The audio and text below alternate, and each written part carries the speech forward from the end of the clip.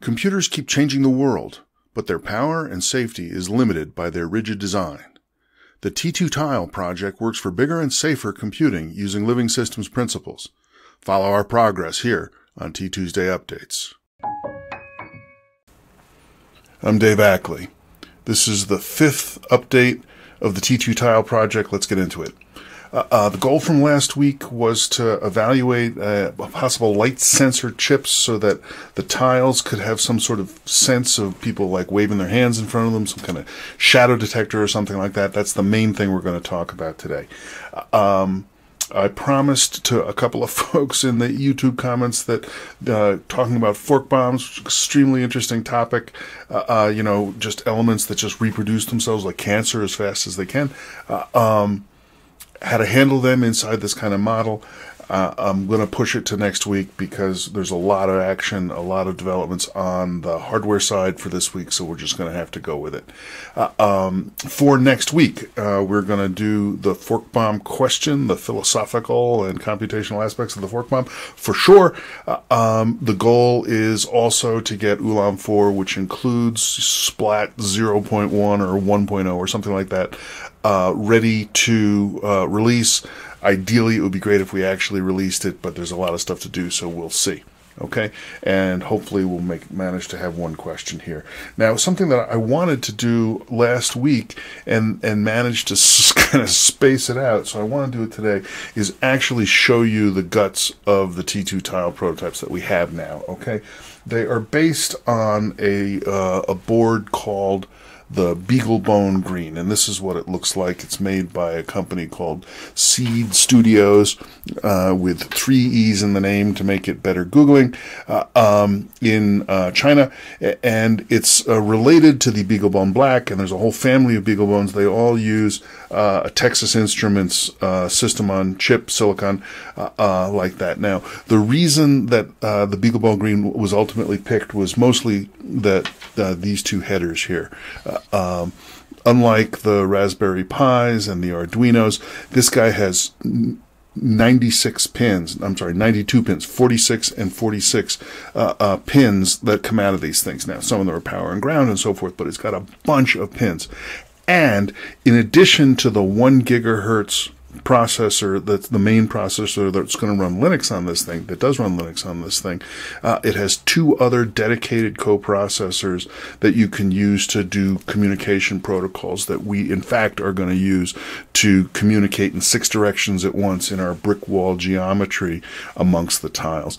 Those processors are called PRUs, Programmer Real-Time Units. They're neat. They're all throwback. It's all count the instruction assembler language and so on. This thing has got a lot of stuff on it. It's got an Ethernet port, it's got a USB, it's got a micro USB, which is pretty well buried once it's inside the tile. It's got a couple of special connectors up here that plug into a Seed, some tiles that Seed has made. Tiles, extra, add-ons. So the idea is you got these 92 pins, but they're not in the position that we want. So we are making a carrier board like this that we've looked at several times. At least we've glanced at it several times already. This is what it looks like when a BeagleBoard green is mounted on one of the carrier boards. This is a white carrier board. It's one of the earlier things. The carrier board actually has a hole in it because the Ethernet socket is taller than everything else. But it still works out that the Ethernet port is accessible if there's nobody connected to this tile's west. So that's good enough. And then, and then we've got this thing. We've got the display. This is a very cheap, resistive touchscreen 400 by 320, 480 by 320 pixel. It's meant for Raspberry Pi. It's a sort of just a clone, but we've designed an interface for it.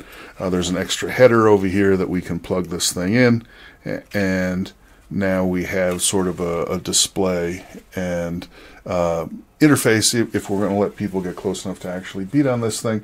And then finally we have a 3D printed case for this thing. I am not really happy with this case for a variety of reasons, including what we talked about last time, which is these feet that come through around these boards are kind of not strong enough. But nonetheless, it all comes together. We've got a button down here that we're going to connect up. We've got the display and then the six communication directions, and it mates up with another of its own kind in the brick wall geometry, however you like it, and there you go, like that. Okay, so that's it. This is the T2 tile. It's huge, it's big, it's clunky, but it will do the job to demonstrate what we're trying to demonstrate. All right, so I think I've got everything there. Let's push on. Let's push on forward. Okay, so the idea of the light sensor. So we have a user button that we can click. There's another button over here which is actually a power button and you can hard boot the thing if need be. And then you've got touch screen stuff. Why, with all of this interaction, would you also want to just be able to wave over it? My idea is what does the user experience of interacting with a robust first system amount to? In typical programming, well, in typical traditional digital computers, it's all, give it commands. But if it's in a robust first, where the thing's healing, it's building, it's maintaining, it's managing, it's doing all this stuff on its own, and then after that, in the spare time it's got any extra abilities, it will help you do your stuff. So to me, the canonical example of the robust first user experience is something is doing something and it isn't what you like, so you kick it, or you bump it, or you wave your hand at it, and it will do something else. So the idea is to have a bunch of levels of interaction, a bunch of levels that we come at it with, and waving your hand in front of it. Are you there? Are you awake? Just like you would do to see if somebody is fallen asleep with their eyes open, would be the lightest touch, and that's why I wanted to have it. So we found out last week, we saw me hunting around trying to figure out what to do. I ended up finding this particular data sheet in an application note, this particular circuit. It's got, 3 to 5 volts input. I can do that. The BeagleBoard Green has 3.3 volts. It has 5 volts. Our board is 12 volts between each other, and it steps it down to provide it to the BeagleBoard Green. So we have a variety of voltages. The analog circuits in here are based not on 3.3 or 5, but on 1.6 volts. And this is what caught my eye, is that this particular circuit, apparently you can feed a wide variety of voltages in. You go through this photo transistor that has 3 terminals, but one of them isn't connected to anything because it's just kind of light that acts there. And then you put your analog to digital pin, which is really just the correct one of these guys that you hook it up to. You put it through a resistor, and then you go to ground. And when you do that, you'll get a V out from 16 millivolts to 1.6 volts. Hey, 1.6 volts sounds good. So that's what I set out to do. I ordered some last week. They did, in fact, arrive before last week's video went up. And I said, okay, how am I going to evaluate it? And this is one of the things that's been bugging me for a long time, that when you start using the components that are typical of today's computing, it's all these tiny little things that are mounted on the surfaces. They're called SMD, surface mount devices, or SMT, surface mount technology. And they're great, they're tiny, they're cheap, they're all sorts of good things, but they're a huge pain to use if you don't have a circuit board that already has a set of pads lined up right for them. So the TEMT6000 that was mentioned in this circuit here is one of those teeny tiny little surface mount devices. And the normal way that you do this as a hobbyist electrician, electronics guy, folk electronics person, is you get a breakout board. You go to SparkFun, Adafruit, one of these guys, and they make little boards that have tiny little pins that connect to the surface mount device, and it leads them out to 0.1 inch that you can plug into a breadboard, and you go from there. And that's great. But it's not even the price. The breadboard, the breakout boards that they cost, like $5 or something like that, when the thing that you're evaluating costs 20 cents. But it's even less than that. It's just having to wait for them, having to do a whole order, very aggravating. Now, there's a guy named Bunnie Huang, who's great. If you don't know about him, he's worth Googling. I'll have a link down below. And one of the things he's been working on is working with a company called Chibitronics that puts electronics components on paper and makes circuits with them. And he has a nice little blog post about how you can prototype things using paper circuit boards. I've been wanting to do it for quite a while. I tried it. Here's what happened.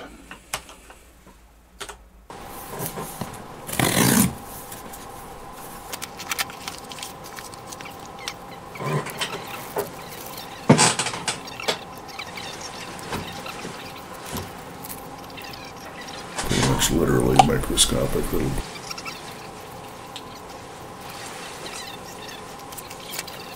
Alright, so now the idea here, and I'm acting as if I've ever done this before, and I haven't.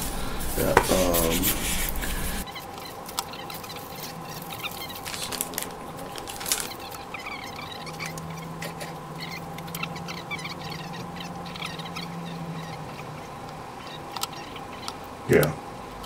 Good luck me trying to get the foil tape open.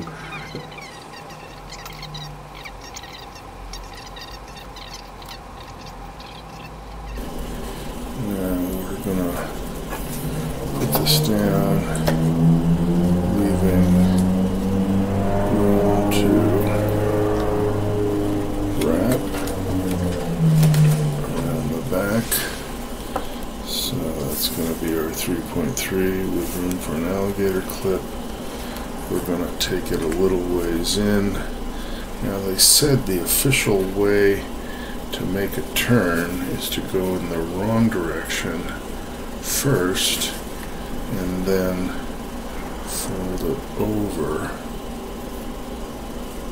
That almost seems like it might have worked.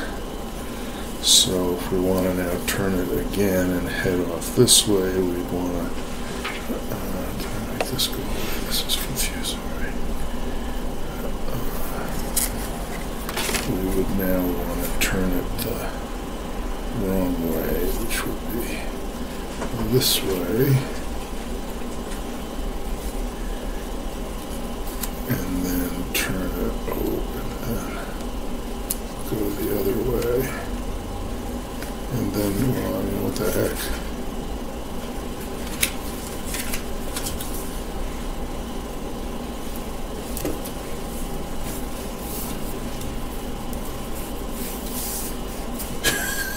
Could be. The second one, I took the whole backing paper off ahead of time. That's a bad idea because the thing rolled up, but I managed to get it unrolled, so it was all right. By the third one, I was actually figuring out how to do it a little better. In particular, you take the copper away from the backing rather than the backing away from the copper, because the copper is more flexible.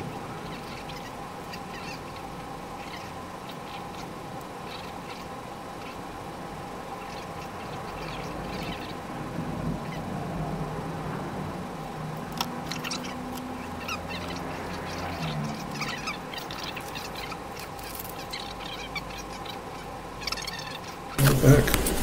It really seems almost haven't screwed it up so far. I did screw up the video when I was trying to do the soldering because the light from the stereo microscope just blew everything out, so I basically hardly got any usable video. So I just took a few stills from the times when the brightness happened to be okay. But it all kind of worked. This is what it looks like through the microscope. Everything is easier through the microscope.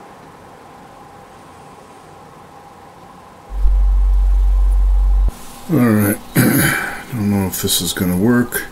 Unfortunately, we've got our little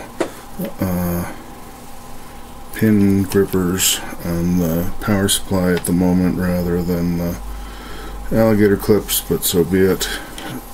Ground. Looks like it grabs. Kind of wants to turn over the card.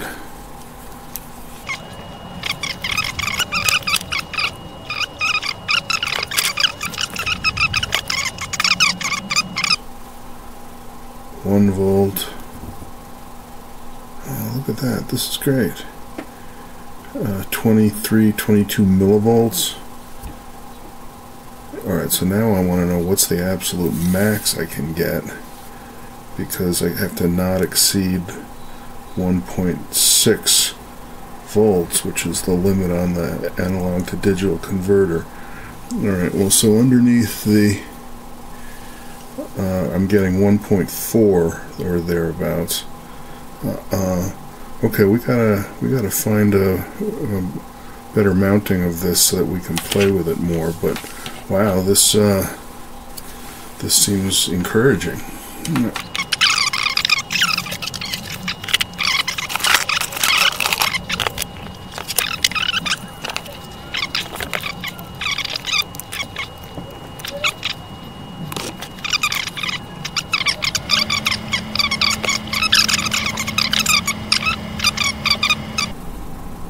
0.75, 0.9. There's a volt right on the noggin. It doesn't seem that bright. I mean, this seems totally reasonable. I mean, we're going to have to smooth the hell out of it in software, but that's fine. And whoa. That's 3 volts. That's way too much. How are we getting that far? This thing advertised us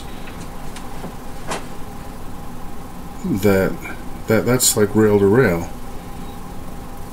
So what if we cut this down, the supply voltage, to 1.6, because that's actually close. That's what the analog voltage supply provides. And that was the one I wanted to use because I was afraid exactly this.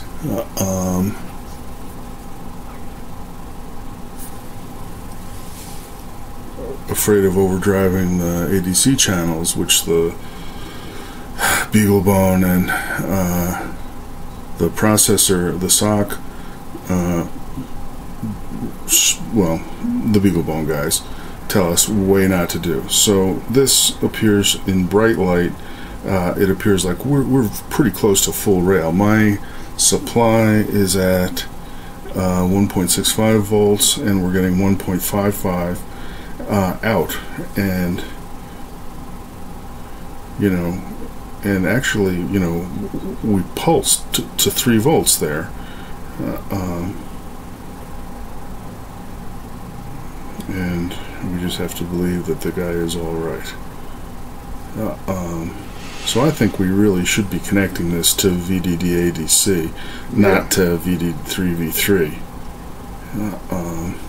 And we take it down to a slightly more reasonable light level, like that, say. We're still at 0.7 volts, and we're dropping into millivolts. So, and if we go all the way down to room light, I mean LAMO room light, see, now that's the problem there. We're at 7 millivolts in this much light, which is, it's not a lot of light. And we can, hey buddy, we can go lower. Yeah, I know, but it's not time. No, it isn't.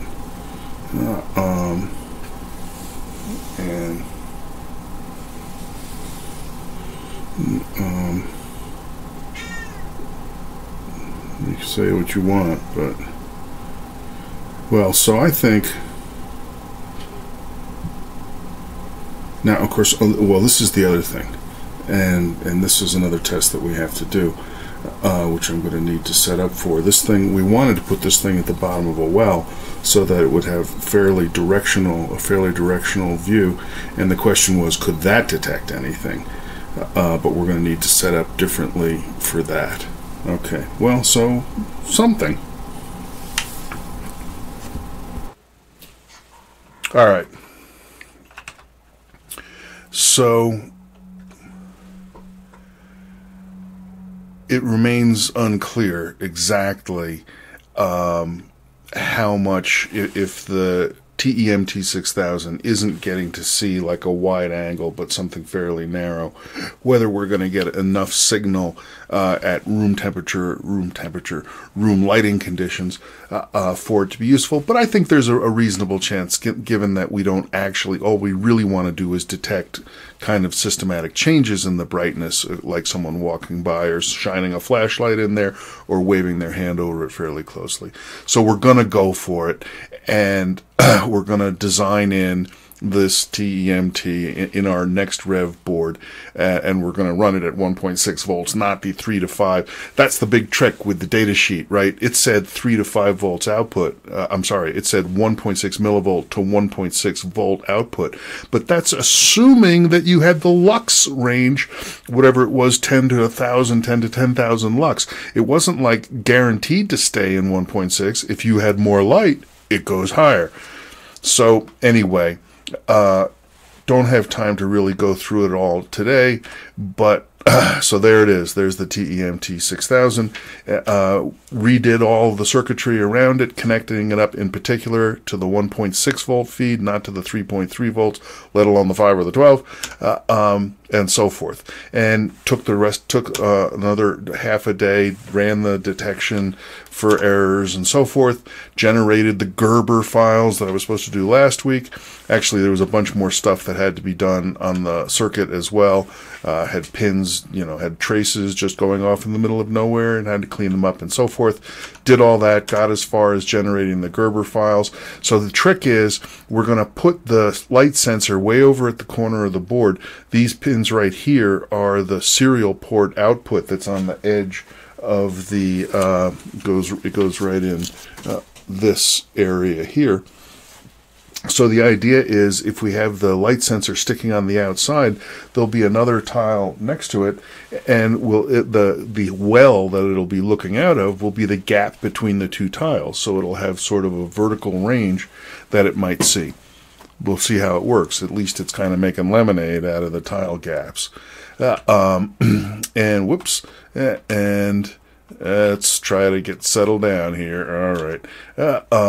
The long and short of all of this is, after messing around, making the Gerber files, and then inspecting the Gerber files, and then discovering that there was like actually a bug in the Gerber files. They tell you to inspect your Gerber files, but I never did because, what's the point? Am I going to just look at it and see that there's something wrong of all these wires going in every direction? Well, I looked at it and I immediately saw there was something wrong. As I looked at this. What the heck is this? Each of those little square things are supposed to be nice separate pads that make one connection, but then there's this sort of half moon thing and this little check here, none of which belongs there.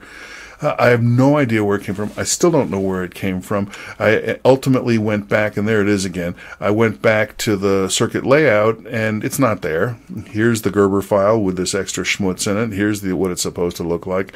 Eventually, I tore out this whole sys reset end circuit and laid it out again, generated new Gerber files, and then it was fine. I had another crazy problem that turned out to, and there's my beautiful little arc edge cuts that I made the previous week. I had to admire them for a while. And the long and short of it is, I eventually got a set of Gerber files. I fed them into Seed Studios, the same guys that make this board, and I got a quote from them. I fed it into Osh Park, the guys that are better, again, in my experience, better for 2-layer than for 4-layer because they kind of take a while, and fed it into a third place PCB way that I've also used that's also in China. This is Seed Studios, and there was all kinds of weird, crazy things going on. Yeah, like that. Where did it go? Well, screw it. So this is software guy lost in hardware land again. Why is the board stuck way down here? Well, it turned out there was a tiny little bit of stuff, a little dot of inner layer copper that had gotten loose. I don't know how it happened, but eventually I found it and got rid of it and so on. I have to say the Osh Park interface is nicer. The same thing. They saw this strange little thing as well. But I finally got that cleaned up, made a clean set, and in the end, I have placed an order for the board with Seed Studios. They were fast, even coming from China. It's crazy. PCBWay guys were also competitive on price, but the Seed Studio guys, for whatever reason, had given me a 25% off coupon that worked for the month of November. So that's what tipped the balance over. So the final long and short of it is, we've got a board order now made from Seed Studios. It probably won't be coming in next week, but it'll probably be in by the week after it. So next week we'll talk about fork bombs. All right, so that's pretty exciting. I need to stop because, of course, I've run long. I wanted to talk about this question. It's more of a comment from AJ Zaff, about complicated structures and so on, but really have to stop. We'll take it up again next time, I hope. That will be 1 week from today. Thanks for watching.